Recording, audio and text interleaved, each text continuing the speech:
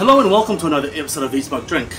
I'm Eat Smoke Drink, and you might have seen me from other episodes as I shat my guts out in Bangkok. I'm kidding. Welcome to another episode of Eat Smoke Drink. Today I'm reviewing a Masam Samaroli bottling. Weird bottling, looks like an apothecary. I've never tried one before and I've never reviewed one before, but a little background, Silvano Samaroli. Google it before you watch it. In a nutshell, Italian guy, super famous for his palate. He had a private cellar of all the barrel picks he's had, and then he passed away and his wife is bottling his private cellar. His brand has continued, but another person is bottling for him, so I would rather gravitate towards the bottlings that he, in theory, picked, the barrels that he picked.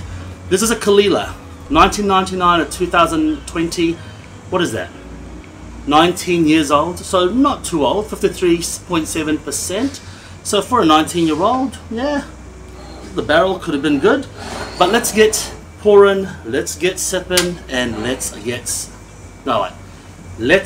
get pouring, let's get nosing, and let's get sipping. I'm trying to get my catchphrase sorted, but man, gotta remember this shit. All right. Caol Ila, what they call a gentleman's Isla. I'm looking forward to this because Caol Ila features a lot in our whiskey club. We try to buy as many of them as we can because Caol Ila is fantastic, and Caol Ila is also very welcoming of people independently bottling their whiskey, which is fantastic.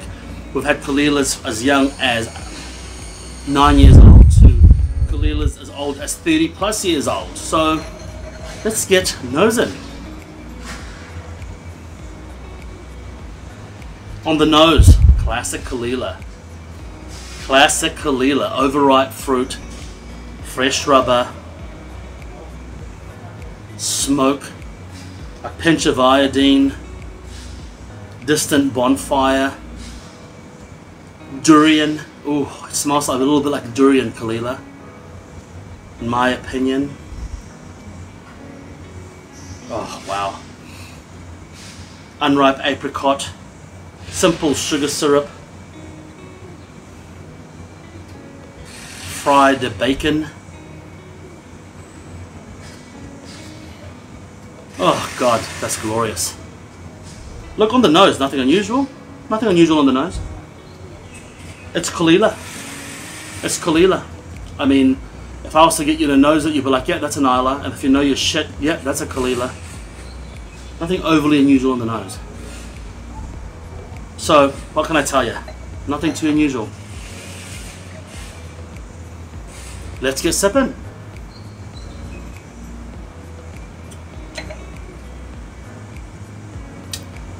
Whoa.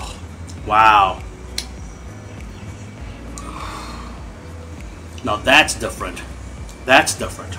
On the nose, it is definitely nothing unusual. Just like another Caol Ila.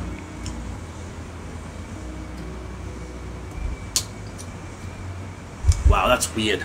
On the palate, rubber times 5. So much rubber.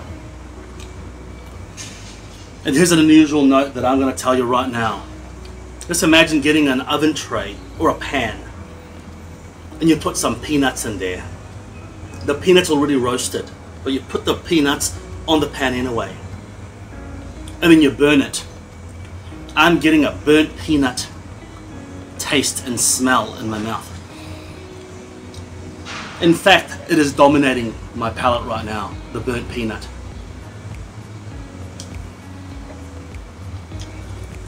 Rubber. I'm trying very hard to get other flavors in there, but it's hard. A herb bouquet, a basket of herbs, a mixed herb from the garden, fresh, plucked on a summer's day.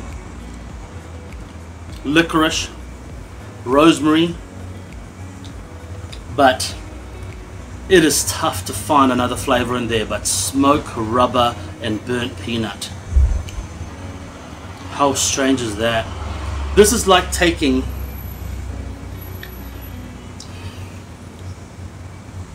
let me just compose myself and think about what I'm about to say. This is like taking a 12-year-old Caol Ila, adding an extra 25% ABV alcohol, putting in a machine that Captain America went into,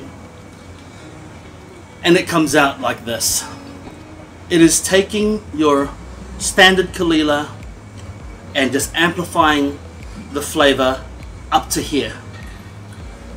No refinement at all in this particular bottling. It's got no shame.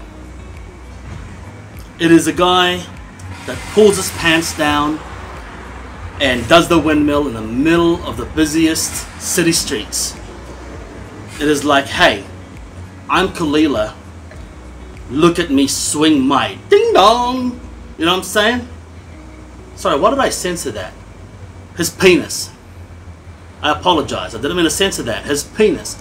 He's basically trying to tell you, I'm Caol Ila, hear me roar and hear me windmill. Or see me windmill. That is what he's saying. It is absolutely astonishing, this one here. I don't know if I like it. I certainly don't dislike it. But I don't know if I like it. For a Caol Ila, it's not very nuanced and calm. It's certainly not a gentleman's Isla. It ain't no Piers Brosnan or Sean Connery. It is more Tamuera Morrison playing Jake the Muss. Too much weights, not enough speed work, you know what I mean? And if you don't know what I'm talking about, go and download and stream Once Were Warriors. It's basically just a completely savage son of a bitch. Like I said, I don't know if I like it.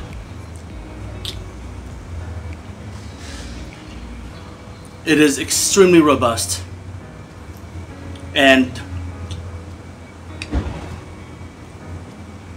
But I tell you what though, no points off for being extremely unique.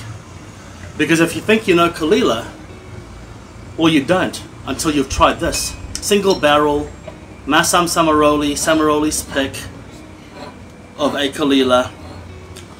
And I don't know when he tried it at the stage, or did he just buy a random barrel, whatever. I don't know the story behind it. But this ain't no Caol Ila I've ever had in my entire whiskey drinking life. And like I said, I don't know if I like it. I certainly don't dislike it. You be the judge. If you can find it, please buy it. Let me know your thoughts. If you've tried it before, let me know your thoughts. Until next time, make sure you eat, smoke, drink. That can be taken as WHO advice. Make sure you eat, smoke, drink. Cheers.